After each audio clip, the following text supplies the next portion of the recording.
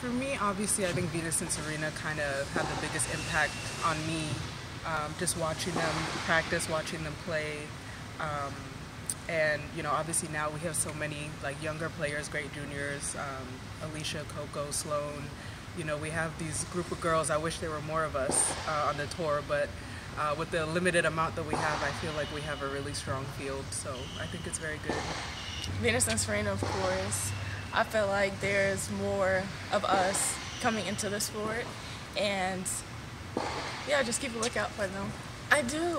I actually miss Atlanta. As far as moving back, I don't know, because I don't like the cold weather, but the whole environment away from Atlanta, the people are extremely nice, and I actually miss that. So coming back home, playing in Rome, Georgia, is doing me very well this week. Yeah. So, the funny thing is, I did hit 129 at US Open, then I went to Indian Wells, and I hit 131. So this year will definitely be more than that, I'm just saying. So, Be on the lookout. Look up